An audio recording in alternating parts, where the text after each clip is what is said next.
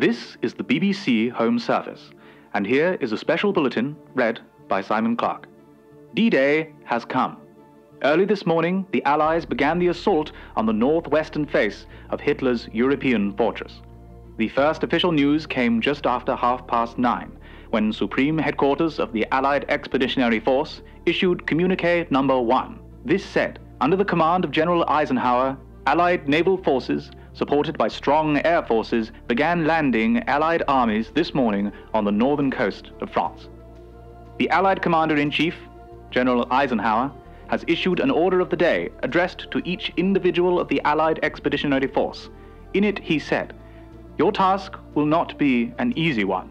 Your enemy is well trained, well equipped, and battle-hardened. He will fight savagely. But this is the year 1944. The tide has turned. The free men of the world are marching together to victory." On June 6, 1944, the world awoke to earth-shattering news. Allied forces, led by Britain and America, had begun the invasion of Hitler's Europe.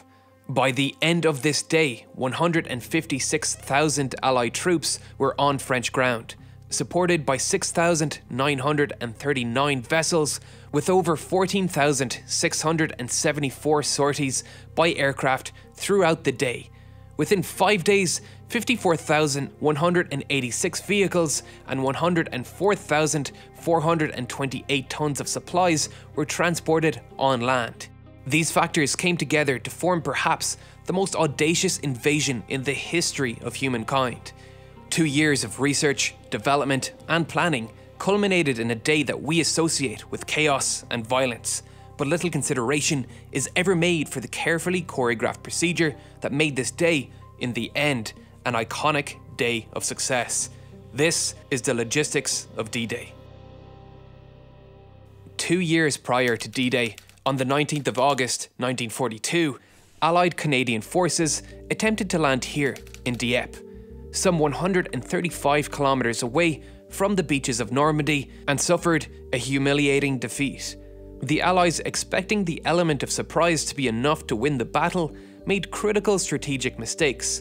Lack of communication, inadequate surveying of the beach's gradient and geology, poor planning of routes inland, along with little knowledge of German fortifications, led to a complete rout.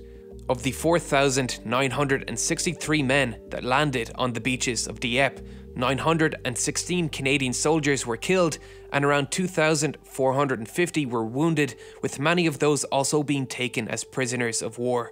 Lack of communication between the commanders at sea and the men on the beach led to additional landing craft being sent in when there was no space to land. The 29 tanks that managed to land were barely able to move in the loose shingle beaches, often digging trenches with their tracks and becoming stuck.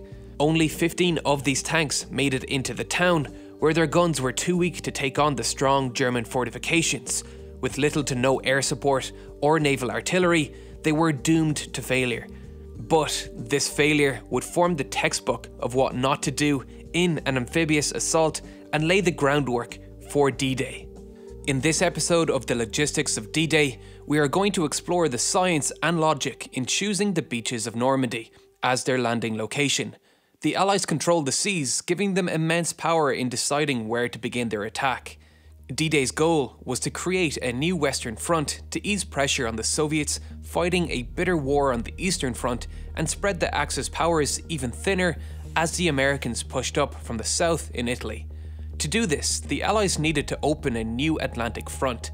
Coastlines stretching from Norway to the south of France were considered, and juggling the myriad of factors into choosing a location was never going to be an easy task. In an ideal world, the Allies would have chosen beaches closest to Great Britain, like those of Calais and Dunkirk. This would satisfy some of the primary requirements for the invasion. The short sea crossing would ease the shipment of supplies and personnel across the English Channel, and it was within range of even the shortest range of Allied fighters, like the Spitfire, a vital requirement even though the Luftwaffe was well defeated by D-Day. Air support would play a pivotal role in D-Day operations, from landing power troopers, attacking coastal fortifications, disrupting reinforcements, patrolling shipping lanes, towing gliders, and distributing supplies. The range of Allied fighters was a major logistical concern. And while Calais and Dunkirk were the best locations in terms of distance, the Germans were all too aware of this and had erected strong fortifications and focused the brunt of their forces in these areas. These areas were avoided for this reason, but the defences stretched far beyond just Calais. A vast line of defences had been hurriedly built, stretching from the Spanish border all the way to the north of Norway, consuming 17 million cubic meters of concrete and 1.2 million tons of steel. Enough concrete and steel to construct over 150 of these gigantic flak towers that the Nazis constructed to protect their major cities. This material was used to create thousands of smaller bunkers and trenches up and down the coast, with the greatest concentrations being found near vital ports like Cherbourg, Antwerp and Brest. Because this was the next requirement to ensure success, any invasion would be short-lived without a steady supply of equipment and men. The Allies had early contingency plans with massive temporary harbours that were erected directly onto the chosen beaches, but as we will learn in future episodes, these would not satisfy the needs. Cherbourg was identified as a key port of interest, primarily due to its location on the Cotentin Peninsula, a peninsula which could be cut off from reinforcements and captured early. Here, Normandy was the clear choice, being both within fighter range and in close proximity to Cherbourg.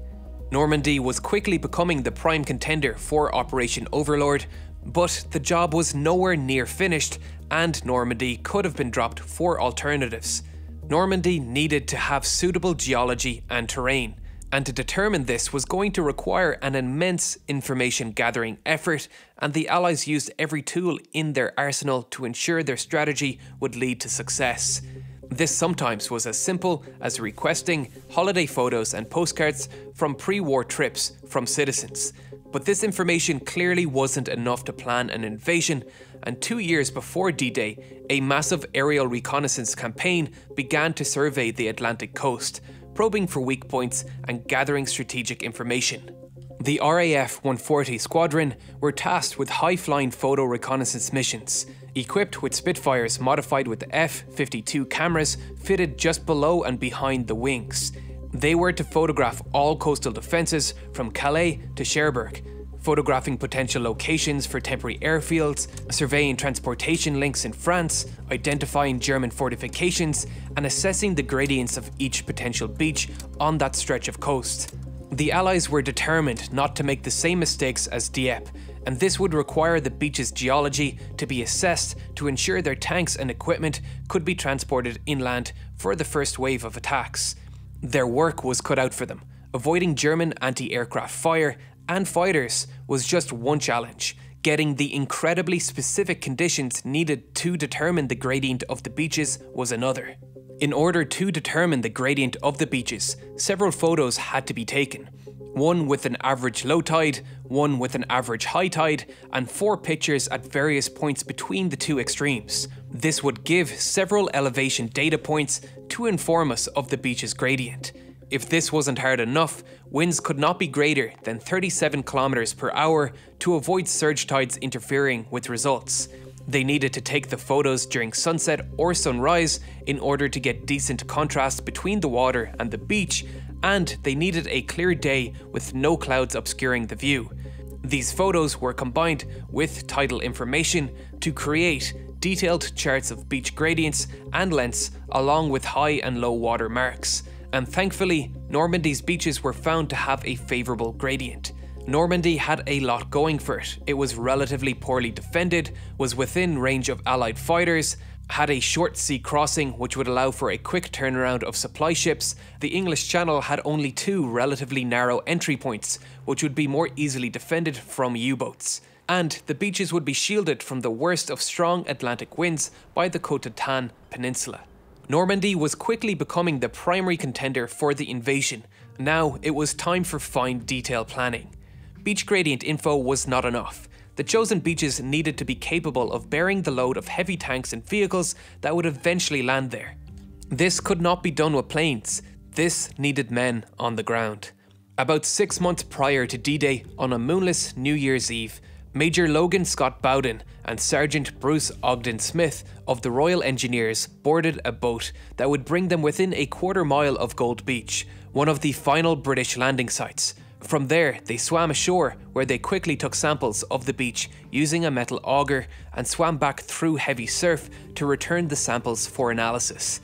The Allies knew ahead of time that these beaches would be suitable, characterized by medium-grained sand. Too fine-grained sand or mud would result in the heavy equipment sinking, and too coarse a grain made it difficult to maneuver. Medium was just right. These samples, however, ultimately let the British know that provisions would need to be taken to overcome the softer than expected sand. Many of the tanks on D-Day came with modifications to allow them to deal with the terrain they would encounter. Many Churchill tanks were fitted with these carpet-laying spools that would lay over soft sand to increase the surface area over which the pressure was being exerted. They could also be used to lay over barbed wire defences. Others were fitted with simple rolls of wood which could be dropped into anti-tank trenches to allow traversal, much more cost-effective than these early tests, wasting 2 tanks to fill a ditch. This wasn't the only geology the Allies needed to consider. Suitable locations for temporary runways needed to be identified. This would require long stretches of flat, firm ground with excellent drainage very close to the original landing sites. The Calvados Plateau, located here, consisted of limestone covered in sand, deposited by the last ice age. Over thousands of years, acidic rainwater created thousands of underground drainage holes, sinkholes and caves, allowing any rainwater to drain quickly. This area was perfect, and several airstrips sprang up within days of the first landings, like Saint-Pierre-du-Mont, which began construction on D-Day +1 and finished construction on D-Day +2, the 8th of June. It witnessed a constant stream of aircraft coming in for fuel, ammunition and repairs, while also serving as an evacuation zone for the injured. In the month that followed D-Day, the front line progressed only 19 kilometers from this point, and it was a vital supply point for the advancing army. This was just one of many advanced landing grounds that were created over the course of the campaign, each serving as a valuable forward base to allow the Allies to gain air superiority in the immediate vicinity, patrolling roads and attacking German strongholds to allow the progress of the front line. These supply line logistics will be fleshed out more in a future episode. Ultimately, Normandy was chosen because it had the right mix of geology, had the port of Cherbourg close enough to capture, but also had suitable alternative supply options until those days came. The English Channel made it easier to defend against German U-boat ports in Norway, Germany and along the west coast of France. It may have been heavily defended too, but as we will see in the next episode of the Logistics of D-Day, which is available exclusively on Nebula, Allied deception tactics would play a vital role in making the Germans doubt Normandy as the chosen location. The next 3 episodes of this series is now available for you to watch on Nebula. Episode 2 deals with deception tactics, Episode 3 with the methods the Allies used to blow a hole in the wall of Fortress Europe, and Episode 4 explores the landing craft that landed hundreds of thousands of men, vehicles and supplies directly onto the beaches. There are many more episodes to come over the next couple of months, and the best way to watch them is by signing up to CuriosityStream, which is now only $11.99 for the entire year. For that $11.99, you will get access to all the fantastic award-winning documentaries on CuriosityStream and get access to Nebula, bundled with it for free. On Nebula, you will get access to this series, along with many more original series from Wendover Productions, Tier Zoo, and City Beautiful. My new favourite is Tom Scott's fantastic new game show, Money.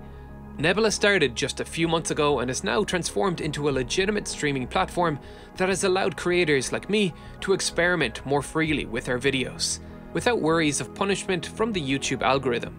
If that sounds like something you want to support, head on over to curiositystream.com/real engineering to get your year-long access for just $11.99.